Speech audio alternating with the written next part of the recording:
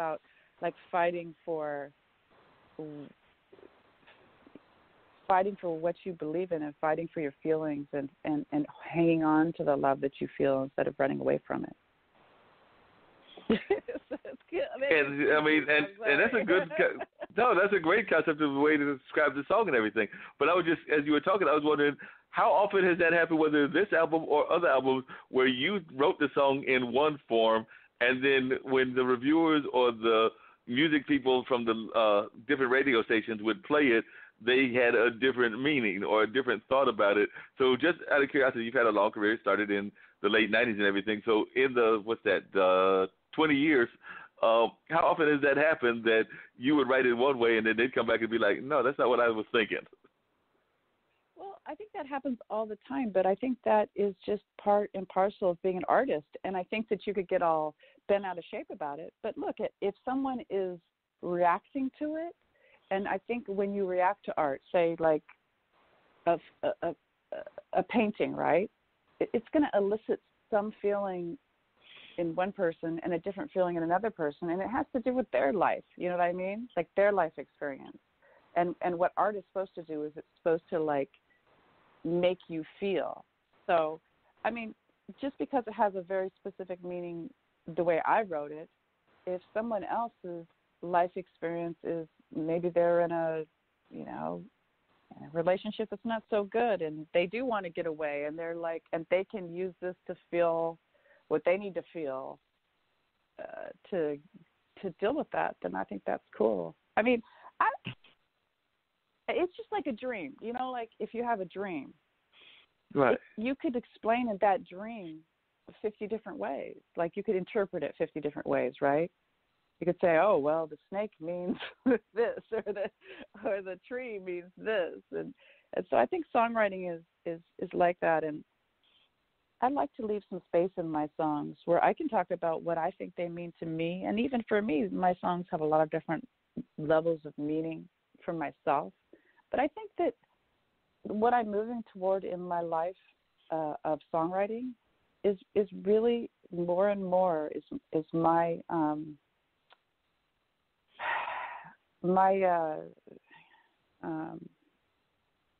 I have a deal with God, like right.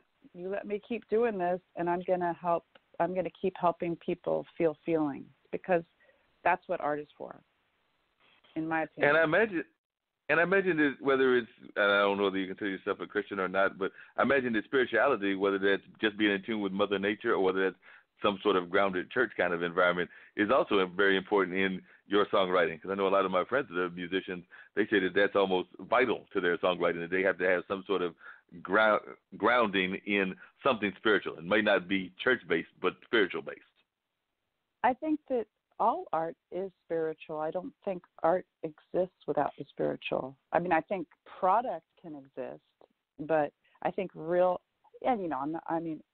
I'm doing the best that I can to do my part as an artist. So I'm not saying like, oh, I'm all that, but I'm saying like, I think all the best art, it comes straight from the source, like it doesn't, right. We're just letting it pass through us, we're just lucky to let it pass through us and be colored by our own experiences. So yeah, of course. I mean, I'm sure there are people that don't think that way, but I can't not think that way, because without, however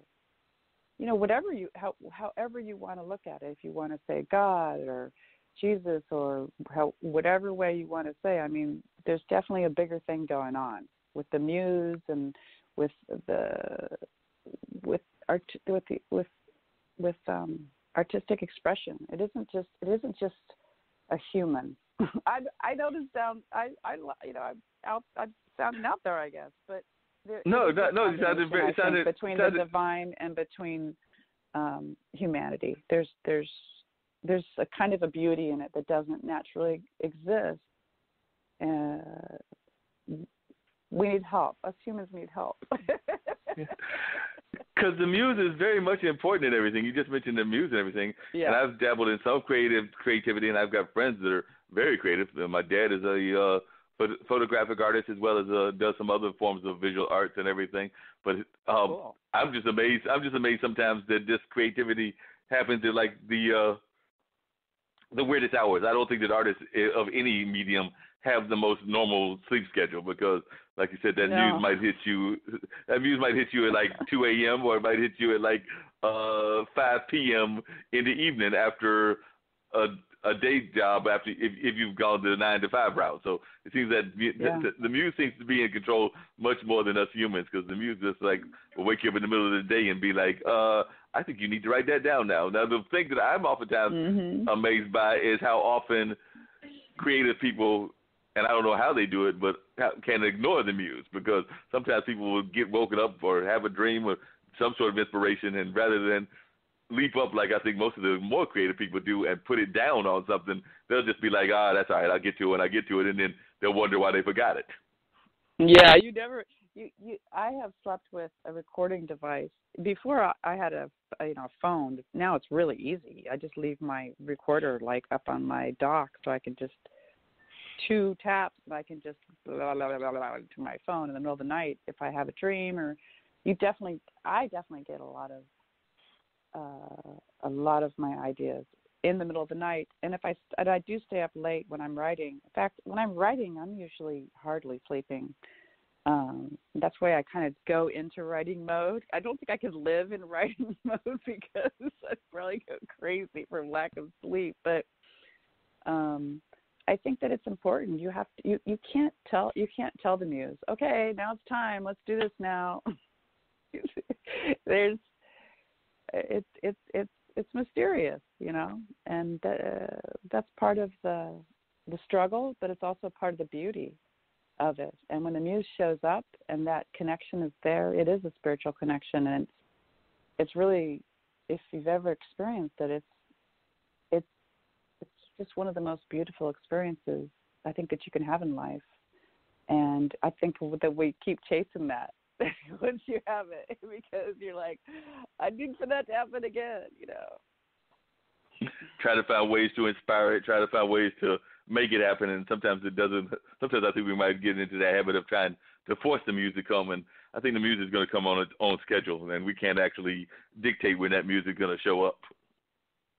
Yeah, one of my friends who's a really amazing photographer, he said something to me a long time ago that still sticks with me, because I had a young child and I was trying to write my 3rd record, and I was just really struggling with, time. Like when, like I've got to have this time to do this and this time to do this. And he's like, Kim, you got to have like 3 days to just stare at the ceiling,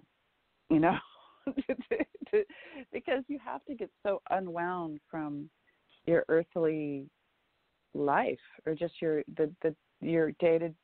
It's very hard. That's why I think artistic people tend to live kind of outside of, say, the regular world. We do stay up late. We do, if we don't have to have 9 to 5 jobs. I think it's really hard to have a 9 to 5. I mean, to be an artistic person, I think you have to do it full time. And as you're saying, it's, sometimes it's harder and harder to make enough money to do that. And in other countries, they give artists grants because they realize how important arts are for the overall culture. So I don't know. Like, I do think that sometimes when you get too wound up because you're trying to make the creative process happen, you just need to be in nature. You almost need to just do nothing for a while, and that's when you start opening up your vessel so that things can come in. You know what I mean?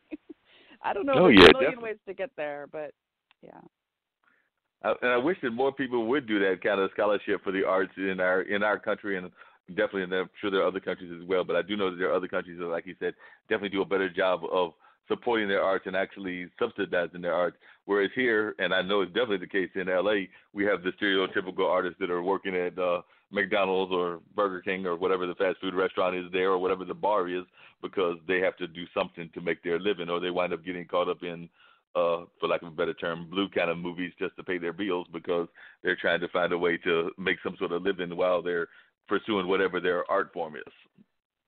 Yeah, and it's hard. I think there's just two problems.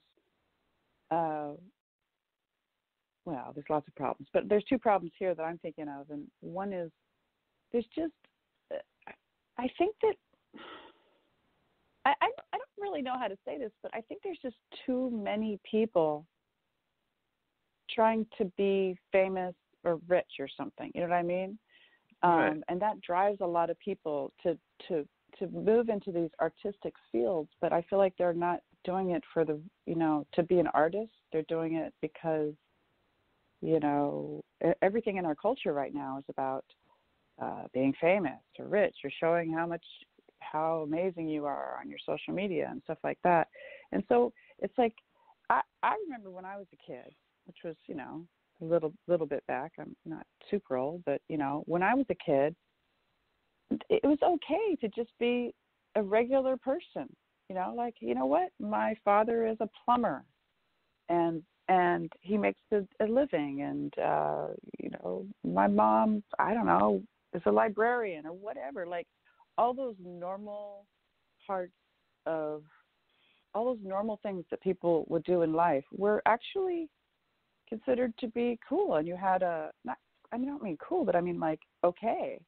And it was okay to be middle class or to be like working toward being middle class. Now, like it's like nobody is okay with that anymore. It's like, oh no, unless I'm rich or famous, I'm a complete failure. And it's like, I think that is totally taken over our culture, and that's part of the reason why there's too many people trying to be musicians right now. Too many people trying to be famous actors and actresses or influencers or all these things that we have. It's like some of y'all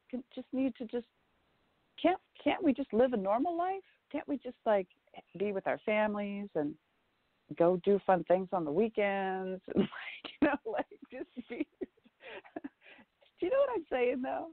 Yeah, I definitely understand that, because I even sometimes wonder, and I'm curious of what your thoughts on this is going to be, if that doesn't become an issue. You mentioned earlier the popularity and the growing popularity of cover bands, and I agree there are tons of cover bands now. They cover everything from the Beatles to the Jackson 5 to, I think there's one for Chicago, but they cover all kinds of different styles of music and everything. But a lot of times those bands are made up of, I think part of the reason that bands get in trouble as cover bands is that they're what I call half and half bands, meaning that half of the members of the band want to use the band as a vehicle to pursue a career, whether that's a career, and not necessarily fame, but a career, like make that their career. And the other half are, for lack of a better term, hobbyists. They're doing it just as something to do on the side for the weekend. And then that becomes a whole issue with the band, because the band is sitting there going like, look, I want to push my career, and then the hobbyists are sitting there going like, look, I'm perfectly fine coming here on Saturday and Sunday playing in whatever the towns are that are nearby and working, my insurance job Monday through Friday. And there's nothing wrong with that. I mean, that's what opening bands are. Opening bands are the local bands that are in the town when the touring bands come through to play. That's normal. But this whole thing, and I'll just say this to any musician out there, stop covering songs. Just stop it, because you're taking up all the space for new things to happen.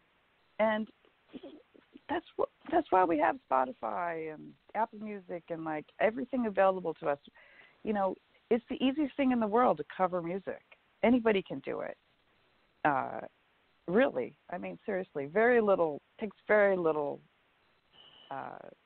talent really to be a cover band. I'm sorry. I mean, you need to be able to play your instrument, but I mean, making new material is what art is. I mean, I don't know. So I'm guessing you're not the biggest fan, and you can correct me if I'm wrong, but I'm guessing that you're probably not the biggest fan of open mics and of those kind of like music competitions, because that's all they do is they're going to do cover music. They're going to do cover music of whatever those songs are, and I don't know how much actual training they're going to give. Not so much the jam sessions, because we had John Brown who had Duke. But that's fun for like non-professionals, right? That's a thing that people do that just live in the town to go out and have some fun. That's not what I'm talking about.